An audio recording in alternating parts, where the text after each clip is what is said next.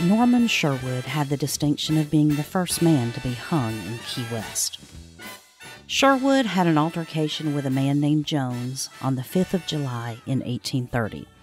After they were separated, he went away, but returned in an hour with a pistol, avowing his intention of killing Jones. Bystanders interfered and induced him to leave, but he returned shortly, still determined to kill Jones. Mr. John Wilson, who was Sherwood's friend and partner, then stepped up and asked him to give up the pistol. He refused and said he would shoot any man who attempted to take it.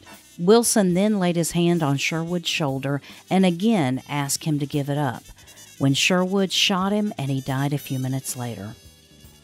Sherwood remarked that he regretted Wilson's death, but it was his own fault, as he had told him that he would shoot anyone who attempted to take the pistol from him.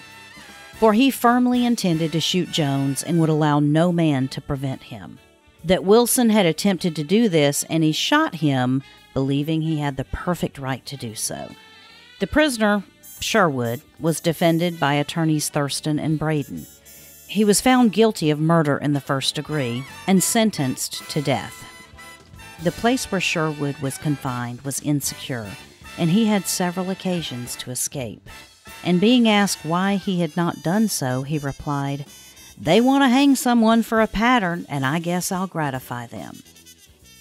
And so it was today, December the 10th, 1830, that Norman Sherwood became the first man that was ever hanged in the gallows erected in Key West. And that's what happened today in Key West history. Today in Key West history is brought to you by 43 Keys Media. If you want to learn more about our glorious or grisly past, you can visit 43keys.com. This program, as well as others, are also available as an Alexa flash briefing.